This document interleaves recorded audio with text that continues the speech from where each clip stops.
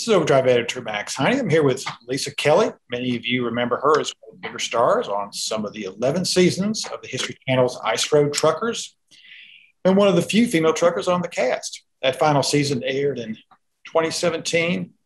And so, Lisa, why don't you tell us what's happened with you since then? Just working, really. Not a whole lot. And so that work can be mainly driving? Yep. Just drive north and have a neck for blowing trucks up at the moment, but that's all right. Yeah, I know. You're driving for Carlisle? No, I haven't been with them for a while now. I'm with a different company now. Oh, okay. And so you're based in Alaska still, is that right? Yep. Right down the road from here, so that worked out good. But we drive Kenai and Fruto. So. And you're doing that year round, so you still get the wintertime driving on the haul road? Yep. It's still wintertime here. The snow has been gone this time of year every other year, except for this year. It was 30-something below last night on the drive down. Oh, my gosh. Hard to imagine. I happened to be talking with George Spears this week, who I'm sure you remember him. And for other viewers, he was one of the regulars for some seasons on Ice Road Truckers. But he was saying that he heard some of the haul roads been paved, actually, since we did it, which was 2006 when I wrote with George. But I think they're constantly trying to make improvements up there because it used to be really bad, and it's getting better, but the pavement is iffy whether it's actually better or not because the ground that gets frost heaves and it gets really bumpy. Right. Fresh pavement's great, but as soon as it starts like getting springtime and melting and freezing, then it just turns into this crazy bumpy stuff. So it's still mostly the chip seal, right? It's not really. No, this was actual pavement. Oh, really?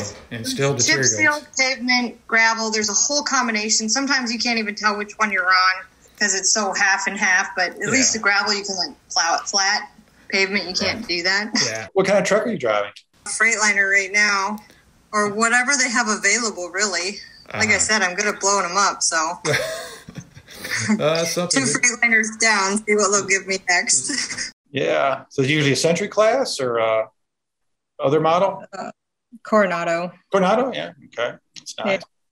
Yeah. Are you hoping to stay in Alaska a long time? And out of winters are going to keep running into April. Shoot. There's like so much snow right now. We just had a record a couple days ago for this time of year. We had 15 inches in Fairbanks like a week ago.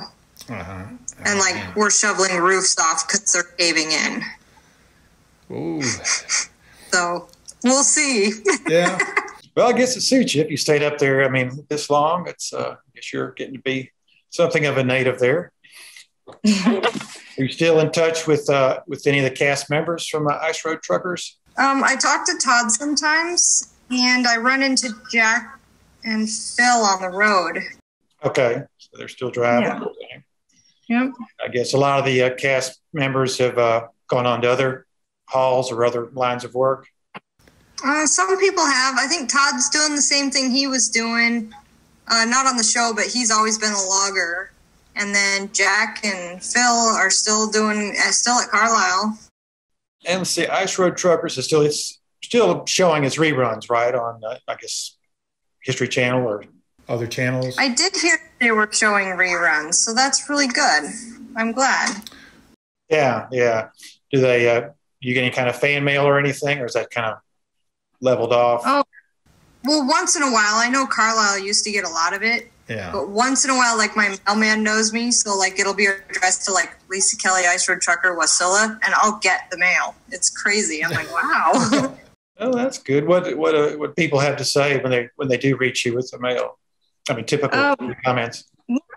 Most are really positive, just saying that they like watching me on the show and they like the show and all that stuff. So yeah. Well, that's good. That's encouraging. That was quite a successful show to have that many seasons. Now, you were in how many of the seasons did you appear on? Do you remember? From season 3 to 5 and 7 to 11. What do we have, 11? There was 11 total. Okay, so 11 minus 3. Are you doing any kind of media work since then, or do you hope to do some more? I'm kind of just, it's whatever. It's obviously dying down because it's been 3 years since we've shot the show, and I'm definitely open to it, but I'm not making like an active effort just because I've been busy working and just playing with horses, and I don't know, just kind of excited to get back to real life. Yeah, I bet.